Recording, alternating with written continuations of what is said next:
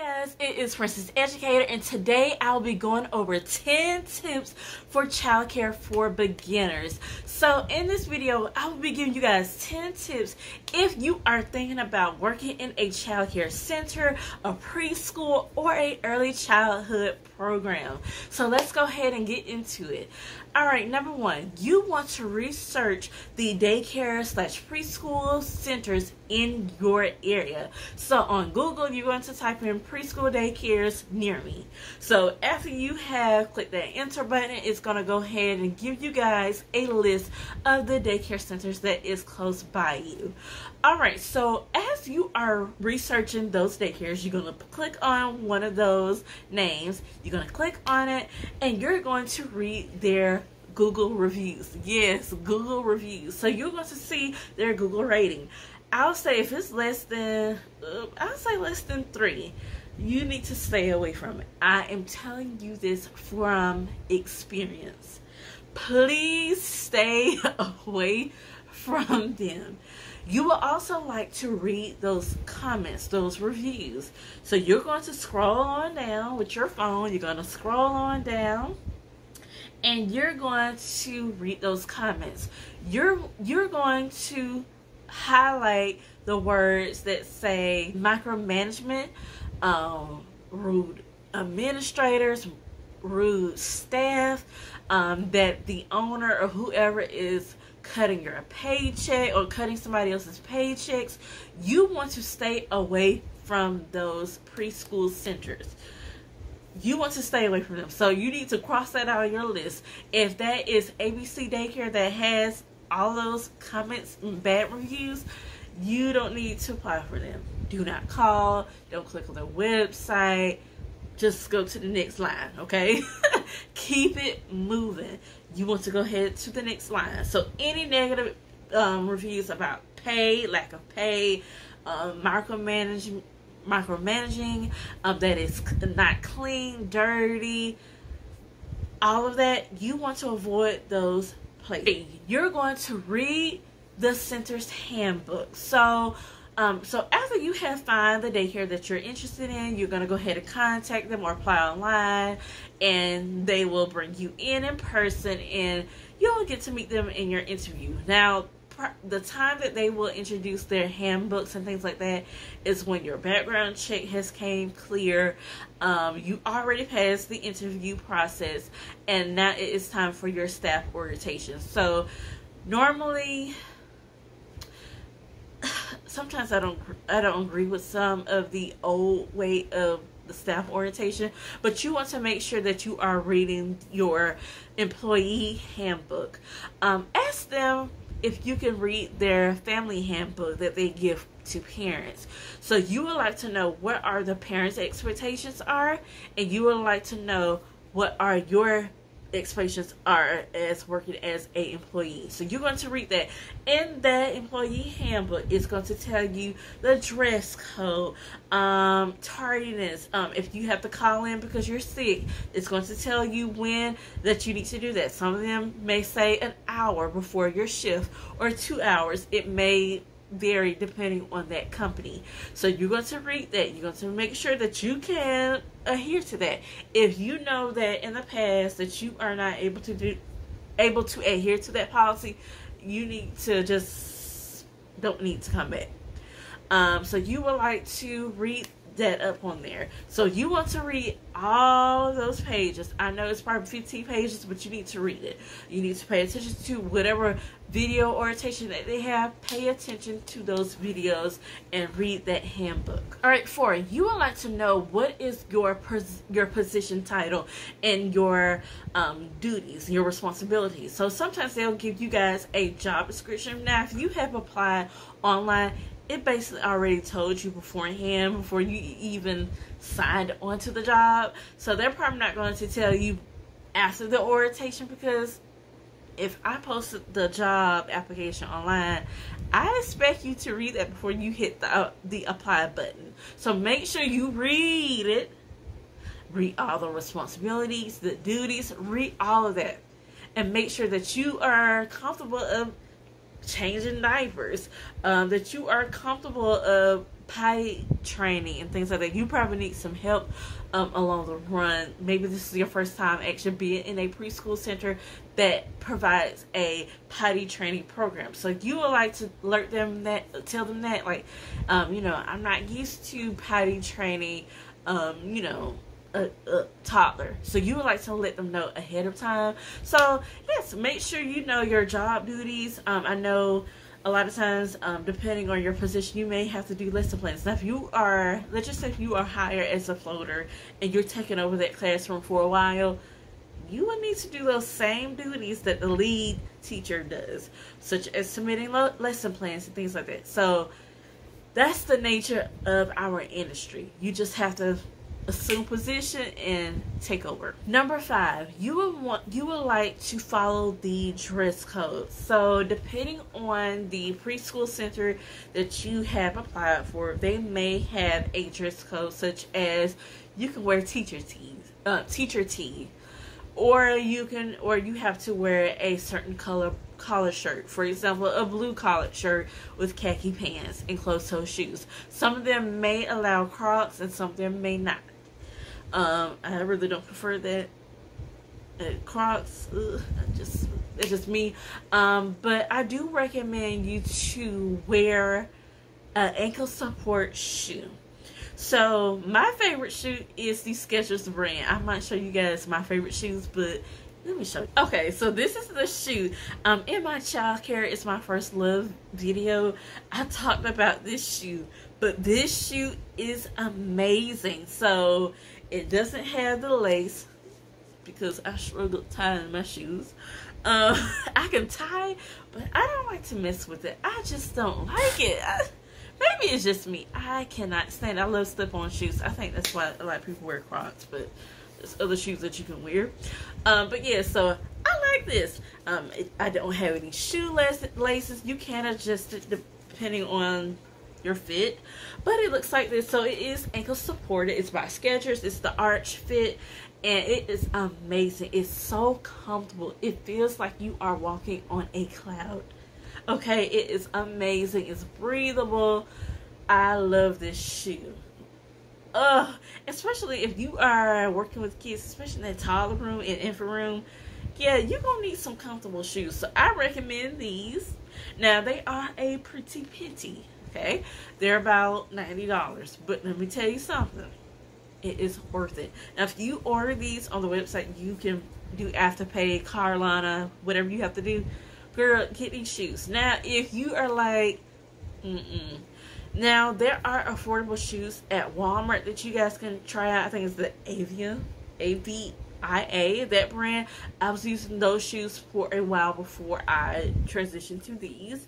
But yeah, so any type of comfortable shoe that has some type of memory foam insole, I do recommend you guys to purchase those. But let's go back to the dress code. But you want to make sure that you are adhering to the dress code. Some of them may have other rules that you cannot wear long earrings, things like that. So you want to make sure that you are able to adhere to that. Also, ask them if they are going to provide the uniform. Some of them may not. It all depends. It all depends. So you just have to find the center that is for you. And also, I would like to add, avoid wearing clothes or shoes and jewelry pieces that you do not want to get lost, dirty. Okay, I have to say this because I think that a lot of people, now you probably work at a center where you can wear whatever as long as you're decent. But if things get on you, such as bodily fluids, you know what I mean, from the nose and other parts, and you get that on you, and that is your favorite jean, your favorite shirt, you know those jeans that make your body look nice, I recommend you to pick something else. Okay, wear something else that you really don't care about. So that's all I got to say about that part. Number 6, you would like to be on time. Now, another thing about the on time word, on time is late. Okay, so if you are scheduled to work from 7:30 to 3:30, you would like to be there at least 7:20. Okay, at least 7:20 or 7:25. So that time you will have time to walk through the parking lot. You will have time to use the bathroom, clock in, set your stuff up, your belongings up, put your stuff in the refrigerator, all of that before it's time for you to clock in or whatever. It all depends on how your center does their clock in system machine. I know some of them will have rules. You cannot clock in no more than 5 minutes before your shift. Make sure you read that handbook. That's why I said read that handbook. All right, number 7. So once you have entered the classroom, go ahead and wash your hands. So anytime that you're entering in any classroom, let's just say you walk in the classroom, you wash your hands, and you need to go to the supply room before your kids come over. Go and get those supplies, come back in, put that stuff up, wash your hands again. So every time that you enter your classroom or somebody else's classroom, wash your hands. If you are coming in from outside, make sure you wash your hands and the students' hands. You're going to wash your hands before meals, before prepping meals. If you are dealing with different types of meal content, such as meat, and then let's say you got the bread for a hot dog. Okay, you got the hot dog. If you don't have a utensil, a little tongue, you need to wash those hands. Get your put on your food glove and put the meat inside the bun. Okay, or if you're pouring, after you have completed that bun, you need to wash your hands again. Wash your hands, pour the milk. So every time that you're dealing with another food content, wash your hands.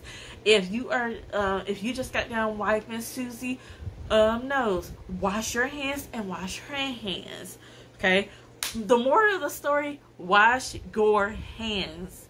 Okay, this is how germs spread. This is how you get sick. And that's how a lot of people who come into childcare, they're not thinking that because they didn't watch this video. But wash your hands. Wash your hands. If you touch the saliva of a child putting toys in his mouth, put it in the dirty basket. Put that in there, wash it later, wash your hands, and wash that child's hand. Okay? More of the story, wash your hands. Alright, number 8. So the day before, I should have put this probably after number 3. You want to eat a breakfast. So you want to make sure you are eating something before you go into work. I'm telling you, working with children will drain your energy. And I'm not being rude, I'm not being mean. I'm being 100% honest.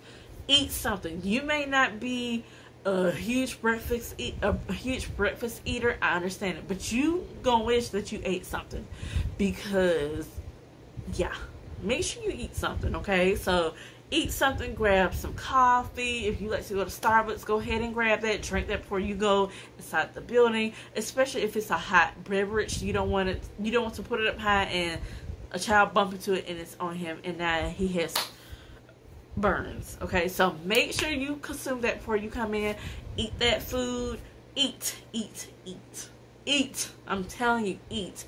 I remember my first day working in childcare, so I'm like, okay, just working with kids. So there's a lot of people, they underplay childcare. Okay, they think it's babysitting. It's not babysitting. Okay, I'm like, okay, I'm doing this. My feet was painful, let's just say that. Oh my gosh, I was standing so much, walking around. My feet hurted so bad. That's why I recommend those shoes. Make sure you have some nice shoes. I know y'all like y'all crop. If you like it, okay, but I recommend a nice closed-toe shoe, and make sure you eat something good. So yeah, I also recommend you guys to pack a good lunch. So usually during the orientation, they'll ask you, do you have any questions? Or during the interview, ask them, so do you guys provide a break room area for your staff? Sometimes they'll say no, or if they had, or ask them if they have a microwave on site that the staff can use. If they do not have one, you need to pack a cold lunch. All right. So the reason why I say this is, depending on your hours, your break may be an hour, and sometimes it'll be 30 minutes.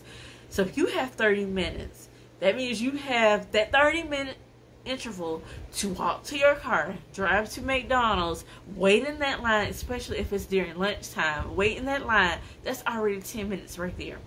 Then you're waiting, a lady got mad about her order, you're still waiting more. Now you have 20 minutes left in your break, probably less than that.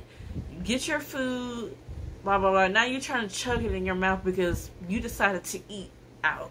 Okay, I recommend you to pack a lunch.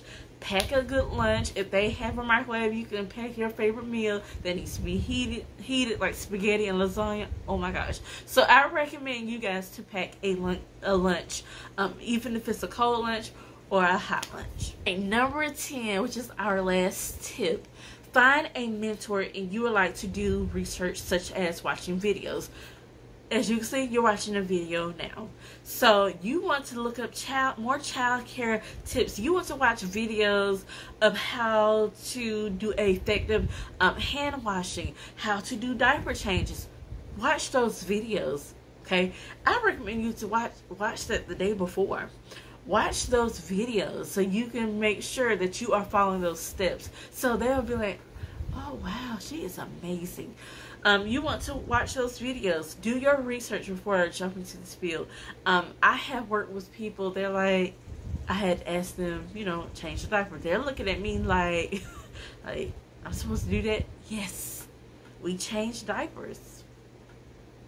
You have to change diapers. Okay? Yes, you have to wipe his nose. You know, things like that. So make sure that you're watching those videos so you'll know what to expect when you come into this industry. And also I have a video that you guys can watch. Is the Childcare is My First Love video, and I go in more into depth, and it's about 2 hours and 23 minutes. Go ahead and watch that video. I will have that link down below that you guys can watch that. So yeah, you guys, this is the end of this video, and I'll touch you guys later. And make sure you watch part 2. Watch part 2. So I'll see you guys later. Bye.